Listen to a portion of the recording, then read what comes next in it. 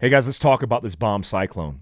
Winter survival is an important educational piece to surviving, period. I mean, a lot of people have talked about the people who have passed away as if their lives didn't matter. I mean, a lot of people don't know about this thing called preparedness. I mean, you're subscribed to this channel likely because you do care. But let's talk about some of the best practices and tips that you should use in the event of another bomb cyclone or just a winter blast, a storm. You know, this thing originated in Siberia, and a week prior to it hitting the northwest part of the country and flowing into the United States, we knew it was coming. Every weather organization was talking about it. But how many people actually pay attention to that kind of stuff? In Erie County, which is in Buffalo, New York, right now, 36 different people have died in one county. 17 of the 36 were found dead outside of their homes, dead in snowbanks up to 10 feet tall, dead in their vehicles, and that's disturbing. One gal, 22 years old, on her way home from work, driving, stopped because she got locked in to a situation where she was stuck because her two-wheel drive car could not go through the blizzard. She had no visibility. She even videoed her family because she still had a reception that she was stuck. She called the cops 4 hours later because she was still communicating with her family. The police never showed. The police, when dealing with catastrophe, didn't have the capability nor capacity to deal with this level of disaster. 400 calls in Erie County went unanswered. They found her body in her vehicle the following day. 22 years old, 6 minutes from her home. 6 minutes from her home. It's devastating. It's tragic. More likely she died from either exposure from hypothermia or she died from carbon monoxide poisoning. So what are the things that you could do to be best prepared, especially if you interoperate in and out of a vehicle, whether that's commuting, going to work, leaving work? It's best to have the extension of your rucksack or your individual carry extended into your vehicle, because it's a lot bigger rucksack. So let's talk about it. Number one, spare fuel. Your vehicle is a generator. It is a rolling generator. It has power that uses the alternator to regenerate the power in the vehicle.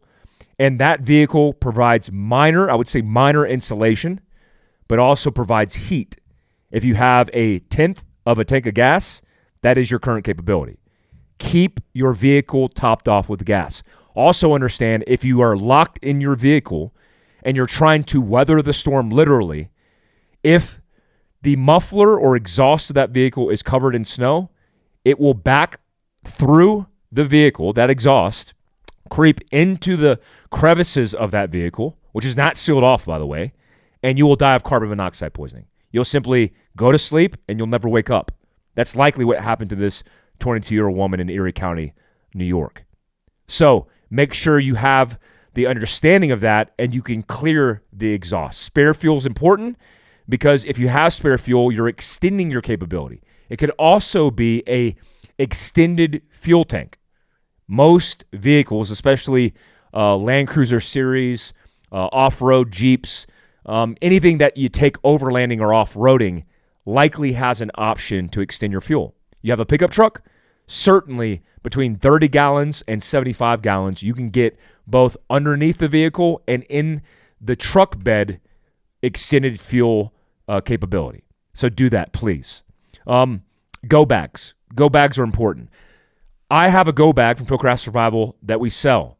It's a panel pack that goes on the back of the seat for ready access to life-saving gear, but also could be zipped up and detached to be able to displace from your vehicle. So bugging in, having the equipment, and bugging out, taking that equipment with me if I had to displace.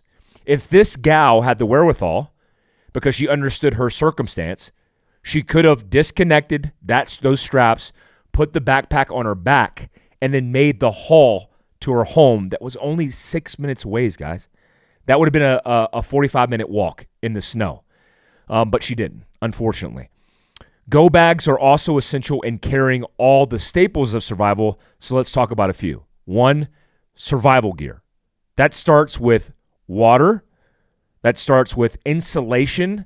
Shelter would be the first thing because Shelter would provide you protection from exposure to the elements. But in this case, if you're in your vehicle, that shelter is caveated with being able to retain your core body temperature. So a bivy sack. Have a bivy sack, which is a compressed mylar line, typically, sleeping bag that could retain your core body temperature. Have both. If you have an empty trunk, you have the capacity and space. Improve your capability by putting equipment that you could utilize. Wool blankets, cold weather sleeping bags, mylar space blankets, which are very small. Do that as well.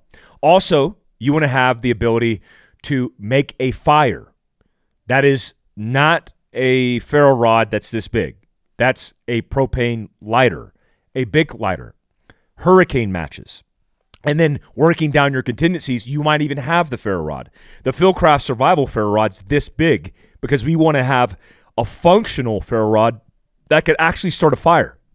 Not a little minimalist fire rod that just sparks a little spark, right? I want to be able to ignite a fire. And in a snowstorm, you need the best that you can get.